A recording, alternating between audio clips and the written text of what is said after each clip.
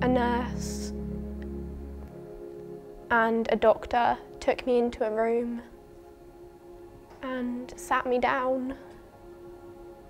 And they were like, "Your mum, she's died."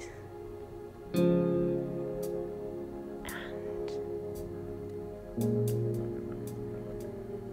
it was like someone had punched me in the stomach.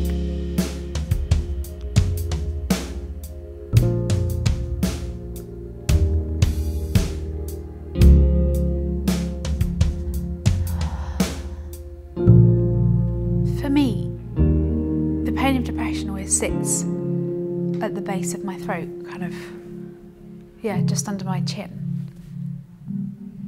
And often it is quite physical. It's almost like it's burning, and it makes you want to cry or talk about it. But sometimes you don't feel like you can because there's this thing lodged in your throat.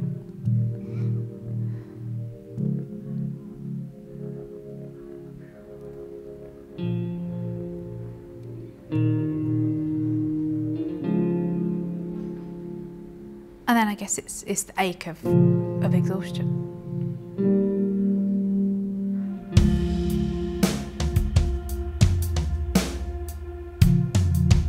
My mum was quite ill with an autoimmune disease.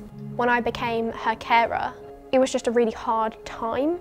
The feelings of anger and frustration and hurt, they just grew, and it culminated in me beginning to self-harm. And it became another thing that I couldn't talk to anyone about. I remember feeling kind of like I was struggling for the first time when I was around 14.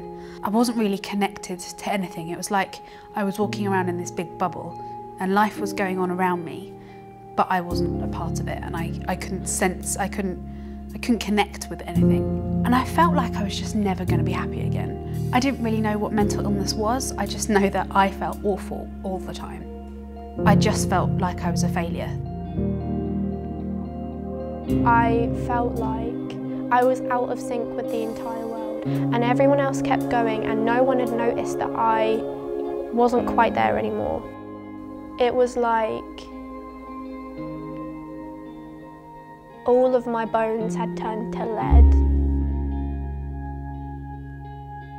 The worst thing is the loss of hope, because depression almost teaches you that this is how it's going to be forever, and that you're never going to feel good again. You're never going to feel like life is okay. You're never going to feel like you're okay again.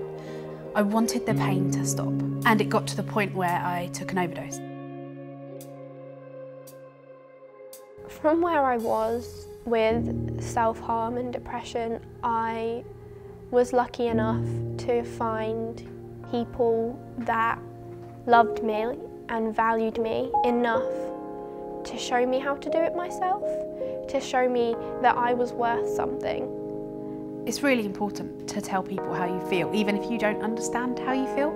Quite often I found that writing about it was the easiest way I could communicate, because I'd be able to write something and then give it to my mum and be like, this is how I'm feeling.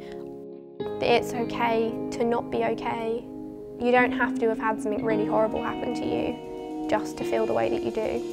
We treat ourselves much more harshly when it's our mental health that's struggling than if it's our physical self. Depression and anxiety aren't something that is my fault. They're not a fault in my character. They're an illness, and you have to take care of yourself in them. I am resilient, that no matter what life throws at me, I'm going to get through it. It's okay to rely on other people if you need to. That you should let people in when you can. Mental illness doesn't have to be the end of a life. It doesn't have to rule it. Even if mental illness is part of your life for a couple of months or a couple of years, or even if it's always there, life can be lived in it.